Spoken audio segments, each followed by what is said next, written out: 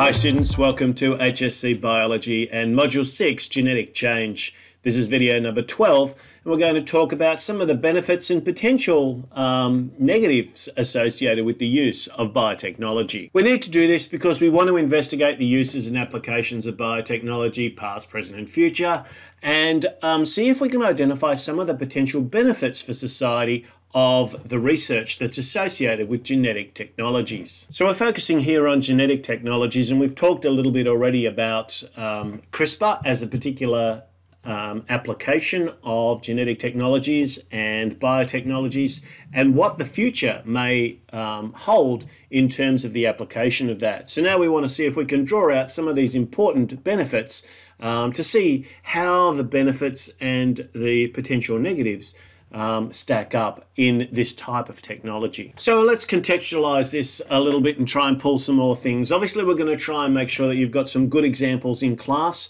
so that you can talk about a range of different types of applications of biotechnology. New fields of research, we hope, will yield lots of results in medicine, genetic therapies, the particular curing, treatment of different types of diseases. There's a very large field that's related to the medical industry that really can benefit from some of these important biotechnology applications.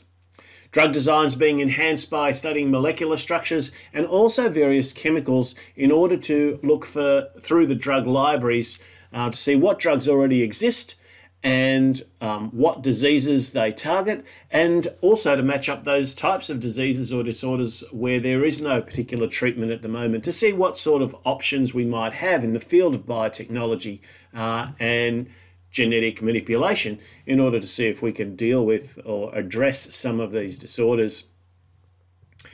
Biotechnology also provides quicker, more efficient means of addressing some diseases and disorders. And we talked a little bit about human insulin, and we'll talk a little bit more about this use of recombinant DNA techniques to help with our large-scale industrial production of human insulin. What we want to try and do is see if we can identify some of the potential benefits. That's what we're after, to see where this could possibly go wrong, but where it could possibly go right, and see what happens. Now, any use of biotechnology is also going to have an ethical component to it, and we do need to understand some of that. And we also need to recognize that a lot of the research is happening more quickly than the legislation associated with it. And a lot of it's going to come down to international organizations and how they, as a group, all get together and decide how this sort of technology is going to be used. So I guess if we're going to look at the benefits, then we have to look at some of the potential negative implications that might be associated with the use of biotechnologies and genetic technologies in particular. Especially in the area of genetically modified organisms, we just still aren't 100% sure of exactly what they are doing in the environment. A lot of this technology is very new, so therefore there's not a lot of longitudinal data. We don't know long-term what some of these effects may have. We also don't know what sort of an impact this artificial addition of genes into living organisms, or the moving of genes from one species to another, which is what transgenics is all about, how that's going to play out long-term for the species survival. Unfortunately, we have to be aware of things like bioterrorism. We need to understand, the white powdered anthrax was one of those things that we worried quite a lot about some years ago. And of course, bioterrorism just continued to progress a long way down the track since those days. So now we've got to understand that for every positive that we can think of with every genetic technology, there must be a consideration of how this might cause damage if it got into the hands of people who were prepared to use it for whatever purpose they wished.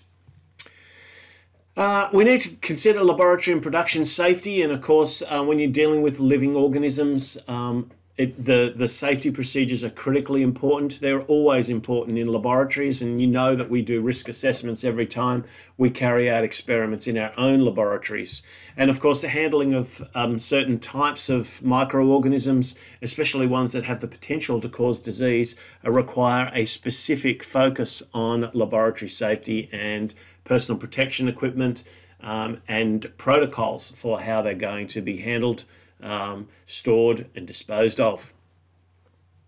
How we protect human subjects in clinical trials is important. We are aware of some girls in China that have had some exposure or some creation, I guess you might want to talk about it, with using the CRISPR technique.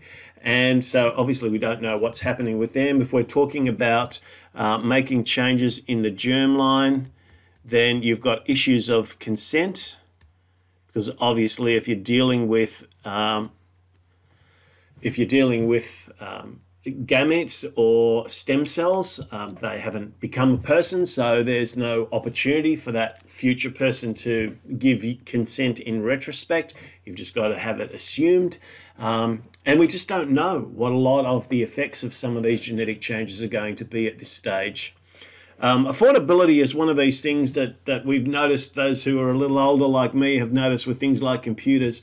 They started massive, they took up entire rooms, and they were worth hundreds of thousands of dollars. Now they're in your pocket and they're worth hundreds of dollars. So the same sort of thing we can expect will happen with the affordability of genetic technologies. They will continue to come down, often on the basis of scale. Obviously, as we scale things up, we can do them for less individual unit costs, and as a result of that, we're often able to afford some of these procedures more cheaply for the individuals who are after them. Of course, there's also another little area there around patent rights and who owns them, who owns your genome. If you want to be tested for a particular disease, then we're looking for sections of your own DNA, of your own genome, who owns the right to those tests and all of those sorts of things. And obviously these sorts of things can be worth huge amounts of money to organisations. So they're big, big issues. This is a video about benefits, not just dwelling on the limitations and the potential negatives. So these are some of the really important benefits of biotechnology, and I've listed them just as a list. I haven't sort of developed them in too much detail, and there's sort of things you want to apply to the specific types of genetic technologies that you're looking at. And obviously we will need to focus our attention a little bit more on some of the specific techniques and how these work.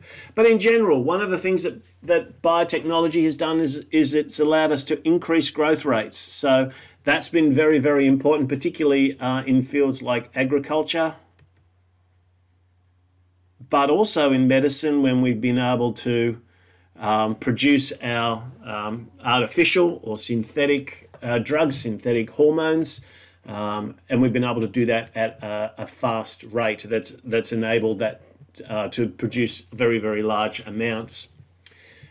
We have extended life. We know that the life expectancies have also gone up, and that's associated with a lot of things, not just biotechnology. It's associated with improvements in medicine generally, but we are able to extend life, and we're looking at lots of different places in the genome where there may be indicators of potential diseases which may occur in older age, or even factors which may contribute to whether people live longer lives or not.